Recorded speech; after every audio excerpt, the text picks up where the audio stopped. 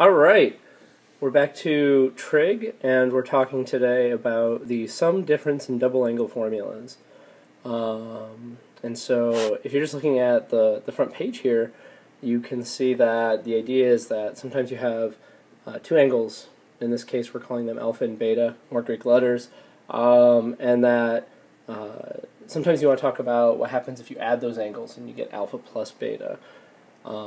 So I'm just going to go ahead and lay this out. Sometimes we want to compute sine and cosine of the sum of two angles. If you came to class and you saw the sneak preview of what was going to be in this video, you remember we had this little chant. I guess by popular demand we're going to do this now. When you want to remember what the formulas are, what you do is you think in your head and you think you're at this football game and you're cheering on sine and cosine. It goes sine, cosine, cosine, sine, cosine, cosine, sine, sine. And the little clap is important, and the reason it's important is because when you clap, you put a minus sign down, and again you think sine, cosine, cosine, sine, cosine, cosine, sine, sine, and this helps you write down the sine and the cosine sum formulas. And what we put all the way across, let me go ahead and set up a new color here, is we're going to just put alpha and beta all the way across.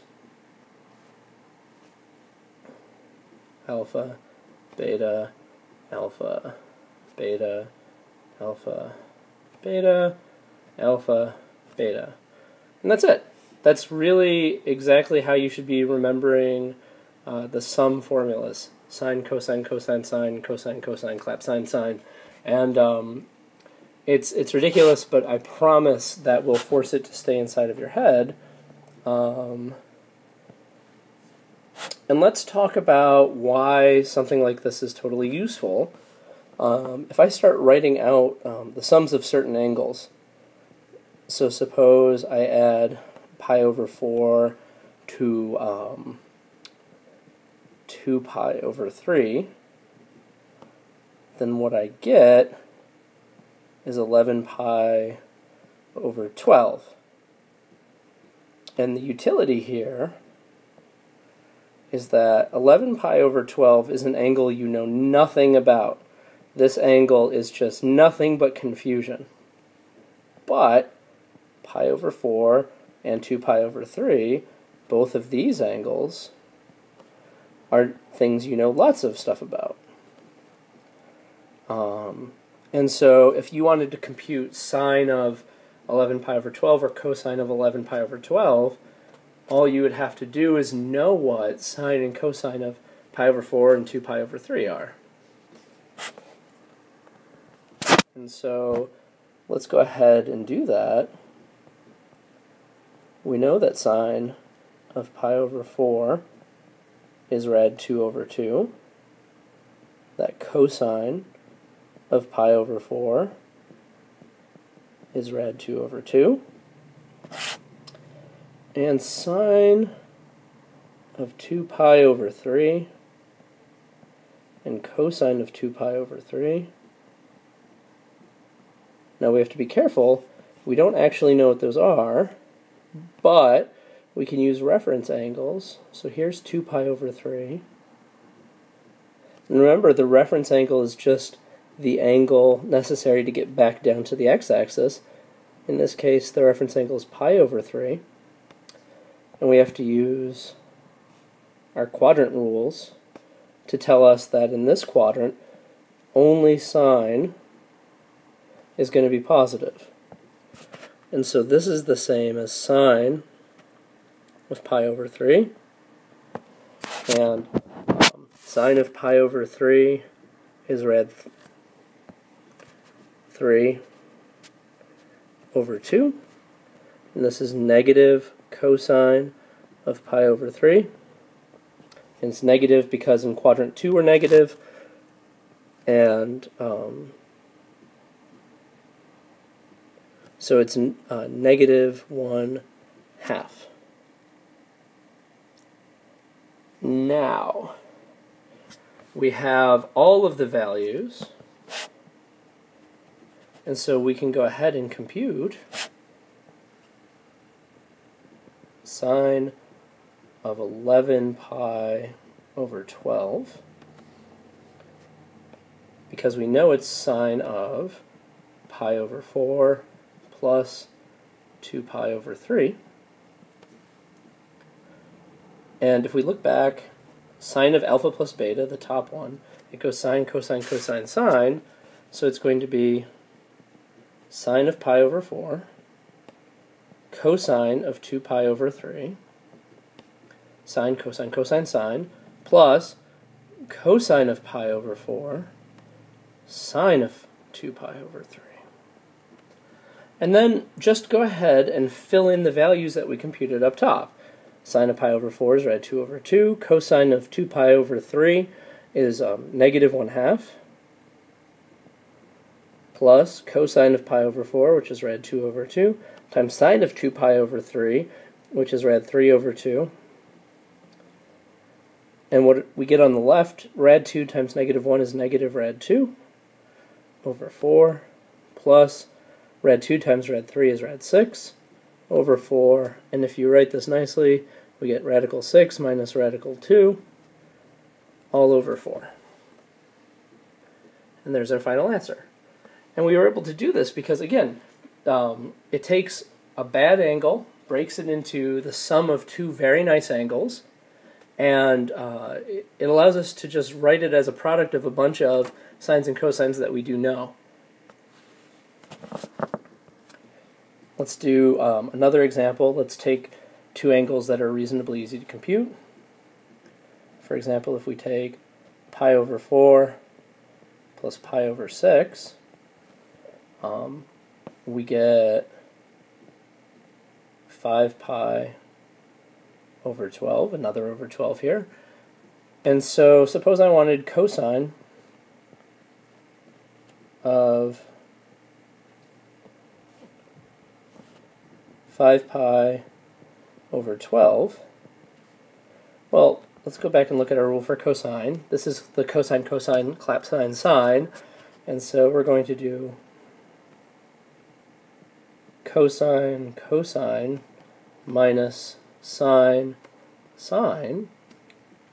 And what we're going to put here are the two angles that added up, pi over 4, pi over 6, pi over 4, pi over 6, the two angles that added up to give us the 5 pi over 12.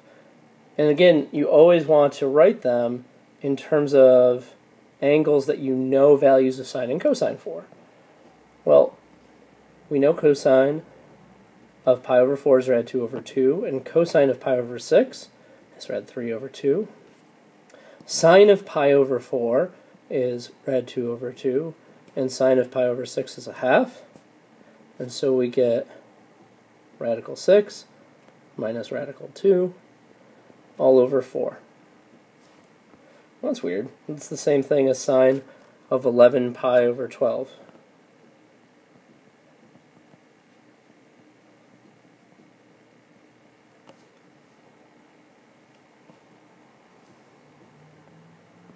And I guess if we think about this, this really isn't that weird at all. We should remember that sine of theta plus pi over 2 is just cosine of theta. And so if you replace the 11 pi over 12 with that minus pi over 2, you get 5 pi over 12, and we just have to change to cosine. And that's why we got the same value here. So now that we have the addition formulas, let's talk about a couple other things. Let's let alpha and beta be the same. So in particular, let's do the calculation for sine of theta plus theta, and the calculation for cosine of theta plus theta. Well, we get sine, cosine, cosine, sine, and all of these are now thetas. Equals plus theta, theta. And cosine times sine and sine times cosine, if they're both theta, are the same. And so what we get is 2 sine theta cosine theta. This is important. This is equal to the sine of 2 theta. And so this becomes a totally new rule for us. This is cosine theta minus sine theta, which is cosine squared theta minus sine squared theta. So this is cosine of 2 theta. And let me go ahead and write this down. If you remember, you have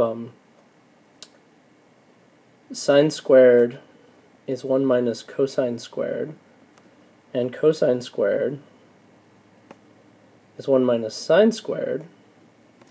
We can actually rewrite the most recent rule here, cosine squared minus sine squared, with only sines or cosines by replacing either the cosine squared here or replacing the sine squared here with the things down here.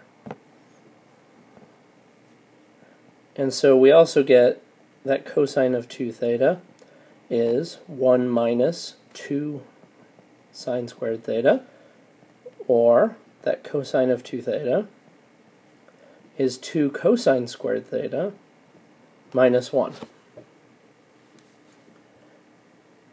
So here we get 3 new rules, all of which are equivalent. And these are 3 ways we can replace cosine of a double angle. So let me give you another example. Suppose I told you that you had a triangle. It was a 3, 4, 5 triangle, right? And I asked you what was cosine of 2 theta and what was sine of 2 theta. Okay, this is where knowing the replacement rules comes in handy. Sine of 2 theta is 2 sine theta cosine theta. Sine theta, remember, in the back of your head you should be thinking SOHCAHTOA. Sine is the opposite over the hypotenuse. And so we have 2 times 4/5 times cosine, which is adjacent over hypotenuse, 3/5.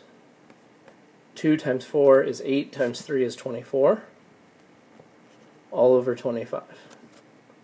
So if we increase the angle to double its angle, we're not necessarily going to get a 3, 4, 5 triangle anymore, but our sine will be 24 over 25.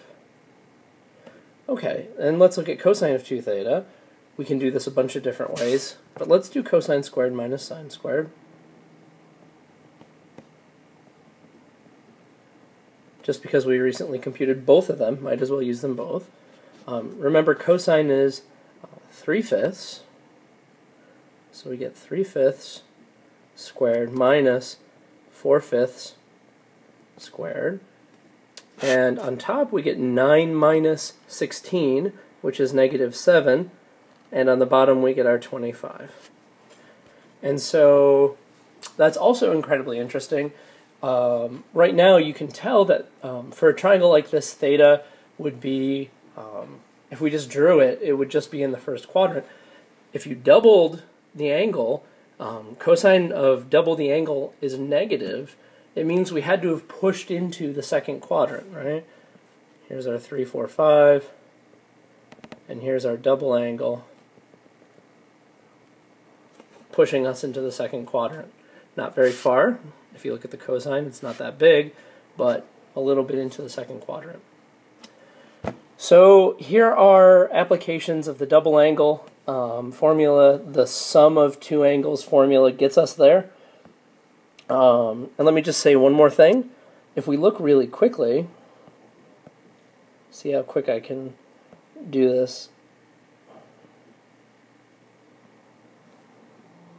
If you subtract the angles instead of adding them, What it does is it changes the two signs here. And sort of the reason it does is that cosine of negative angles is just cosine of the positive. So when you replace beta with negative beta, these cosines don't care, but these signs both move the negative out front, like that, and so it changes what used to be a plus into a minus and what used to be a minus into a plus. And so these are the difference of two angles formulas. I don't think it's useful to memorize them. If you're going to do a difference of two angles, you can just remember that sine is an odd function and cosine's an even function and just be okay with that. But it's just worth noting that they're there. So there's one thing that you should know by the end of this video, both the sum and difference formulas. And then the other things that you should know are the double angle formulas. And I believe that takes us all through everything we were hoping to cover. So go ahead, do the homework, and I will see you in class.